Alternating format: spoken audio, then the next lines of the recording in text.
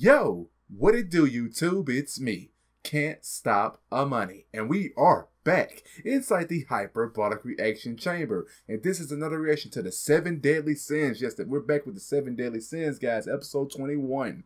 All right. So the main thing, two main things I got out of episode 20 last time in the last episode, guys. I said Gilgamesh. Gil Thunder. Gil Thunder, my boy Gil Thunder. Wow. So he was never on the Holy Knight side. He was just there. You just forced to be there because to protect Margaret. Correct? And we got that. Now that you know that creature that Meliodas had took out, you know, that freed everything up. Now Gil Thunder is his own man on their side, and it's such a great thing to see. This is awesome. They got Gil Thunder on their team, bro. Gil Thunder. All right, you got that, and then you had to reveal the mage underneath, right next to Arthur. It's actually the boar sin. It's one of the sins. I'm gonna butcher her name probably right here, but Marlene, something like that. Will let us know. They'll let us know in this episode. Yes, I can't wait to see her power. I can't wait to see how OP she is. We just saw a little taste of it with the little dimension change with her and that person underneath that girl underneath the helmet. I forgot her name, but yeah. So guys, I can't wait to see what happens next. Let's go ahead and get into this. You guys know the uncut reactions. The full episode uncut reaction will be in the description below. In the redirect links, and you guys can come back and see my final thoughts at the end of this at the end of the episode reaction. Without further ado, the video will be played right here in this corner. This is the 7 Deadly Sins, episode 21, right now. Guys, what a fucking episode! What an episode! Seriously, what an episode! Where to begin?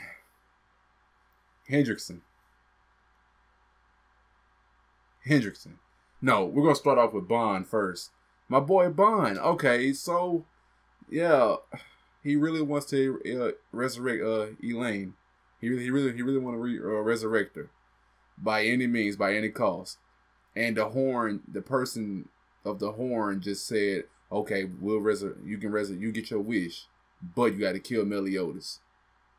And something about that just sounds fishy already. Like it's low key somebody of the Holy Knights or whatever, like they can just trying to put Bond out there, tricking Bond up or something like that. Cause I don't think it's gonna resurrect Elaine. I don't think so.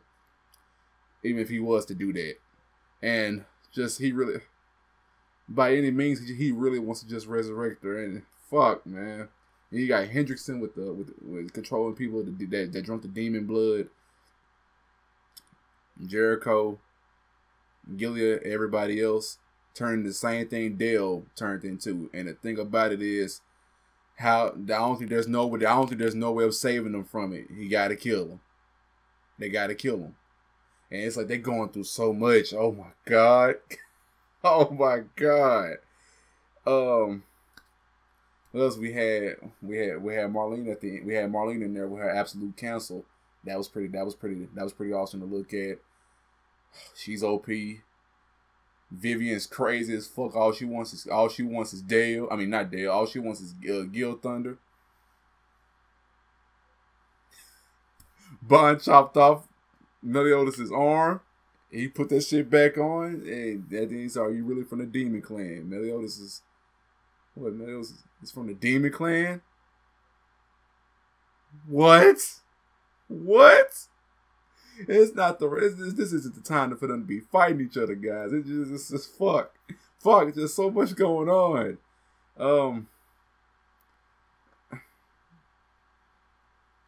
I don't know what to say. I'm shocked. I'm shook. I gotta see the next episode, guys. What y'all thought about that? Did y'all enjoy it? Let me know what y'all think about it. Leave a like, comment, subscribe if you do, and I'll be sure to see you all in my next one. Sayonara.